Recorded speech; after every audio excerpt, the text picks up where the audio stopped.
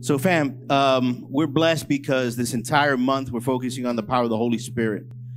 Limitless Power is the title of our series. And if right now on the screen you pull out your cameras and then take this QR code, you're going to join our Bible reading plan for this week. And so, as part of our journey through the sermon series on the power of the Holy Spirit, we have asked several people to share their story of Jesus. And so today I'm inviting my good friend Jonathan to share the stage with me for a few minutes to hear specifically how Jesus has changed his life. Jonathan, give him a round of applause. Let's bring Jonathan up.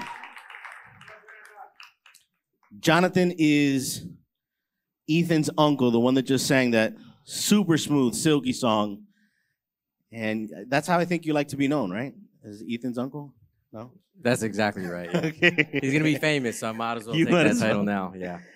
So, Jonathan, brother, listen, I'm here. A lot of people don't know your story.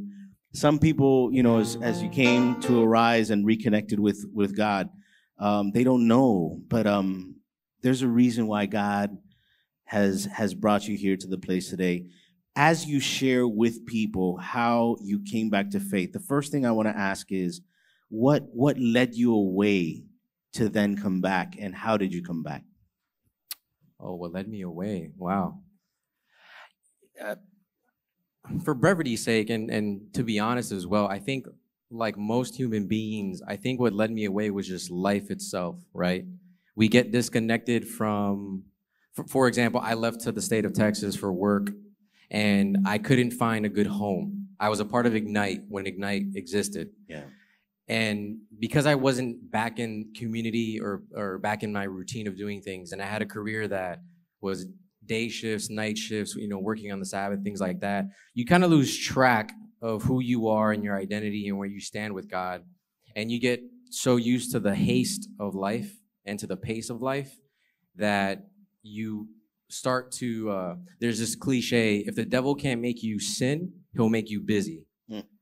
And I think that's what just slowly started eating away at my identity and my faith. Amen. Wow, man, that's incredible. And God, you chose a career in law enforcement, and I know that was very challenging for you.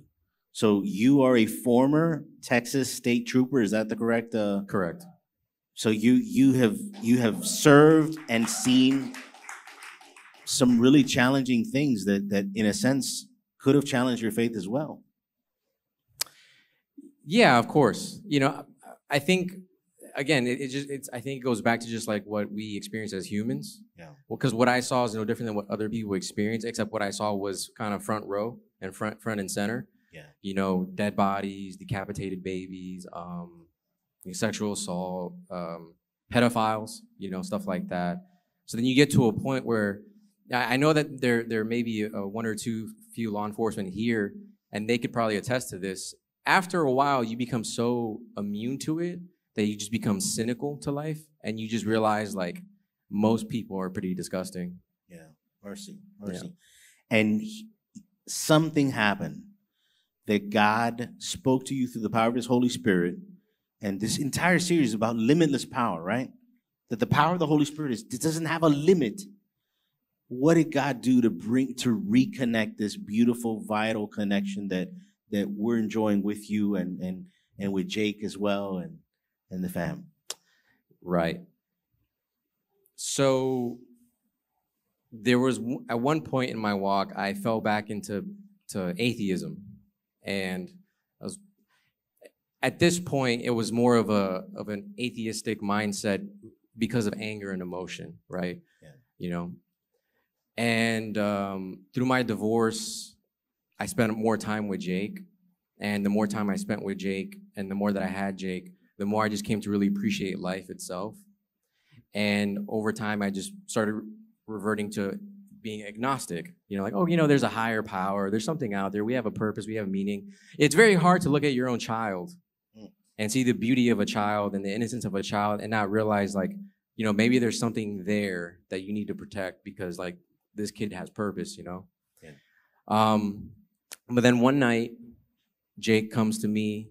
At the time, he was like 5, and he says, "Hey, Dada, who's God? why can't I see God? Why is God invisible? And at this time, even though I was agnostic, I had asked his mother, hey, let your parents take him to Revive. They're part of Revive SDA Church. Like, let them take him to church, let him be a part of the kids ministry, because I wanted him to be connected to something. Wow. So I know that he was getting this information from somewhere, but he comes and he, hits that on me. And, I was an elder, part of Ignite. So I had some understanding of how to answer that question. So I did my best to answer that question. And then I told him, hey, well, you know what? How about this, Jake? How about tonight I teach you how to pray, and we'll pray together, and you can go to bed.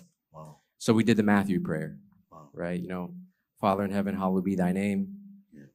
And I put him to bed and told him I loved him. And I remember going to bed that night just thinking, this was August of last year, right? Yeah, because 2021.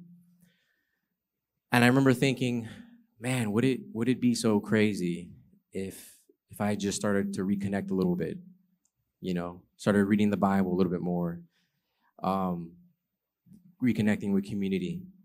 That was kind of on my heart. And I wrestled with that for a whole month. And during that month, I kept asking myself, because the big idea that I want you to leave here with, if it comes to my story, because this isn't about me, right? This is about the glory of God. Amen. Is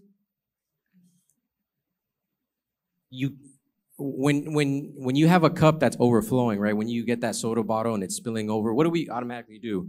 We cup our hand to catch the overflowing liquid. You can't fill the cups of others unless your own cup is overflowing, right? So then I started asking myself during that month, like, okay, if I want Jake to have certain values and certain beliefs, because I knew in my head, Jake is a kid, but I'm not raising a kid. I'm raising a man. Yeah. Right? Wow. So what does that mean for me, though? Right? How can I fill his cup? Yeah. If I'm calling him to be a certain type of man that I'm probably not. Yeah. So that was on my heart and on my head, and then slowly but surely I ended up coming to the doors here. Mercy, and getting reconnected little by little. Amen. You're on the journey. Very slowly. I can't improve on that. Thank you so much for sharing your journey, man. Love you, baby.